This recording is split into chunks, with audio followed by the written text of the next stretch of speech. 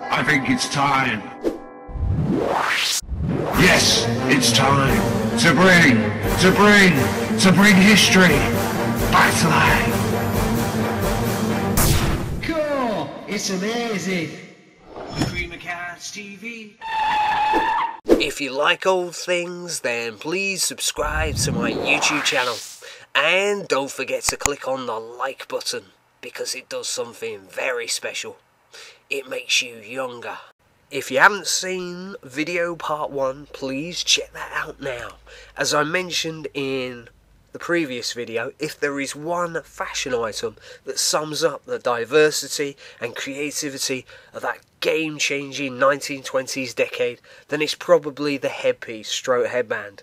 The fact that nearly 3/4 of the original silent movie reels don't exist anymore makes movie memorabilia like these original 1920s and 1910s trade cards extremely important in preserving our movie heritage for future generations.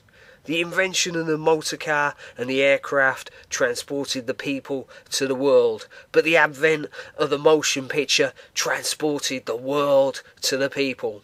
The public have always had role models since the beginning of humanity itself, but the arrival of the movie camera catapulted those charismatic individuals into global megastars, spreading fashion trends across the planet faster than ever before.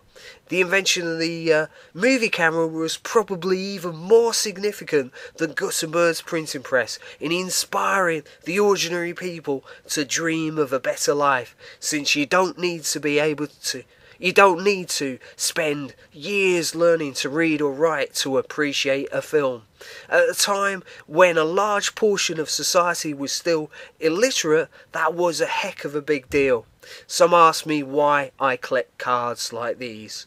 The answer is simple: less is more. A picture is worth 1,000 words. Like the minimal 140 character tweets, these cards are packed with an information treasure trove. They're not waffly overblown novels. They capture the essence of 1920s popular culture in the most economical way possible. They're like a racing car, stripped of all unnecessary luxuries. But unlike race cars that are designed to go from A to B in the fastest time possible, these cards were designed to last, and I like things that last. It's a refreshing change from the fickle, throwaway, get-rich-quick culture that we live in today, even if the cards themselves evolved from an earlier form of consumerism before it lost its way.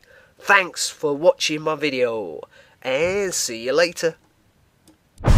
If you want to be inspired to change the world, please feel free to check out the largest collection of videos of movie trade cards in the world on my channel.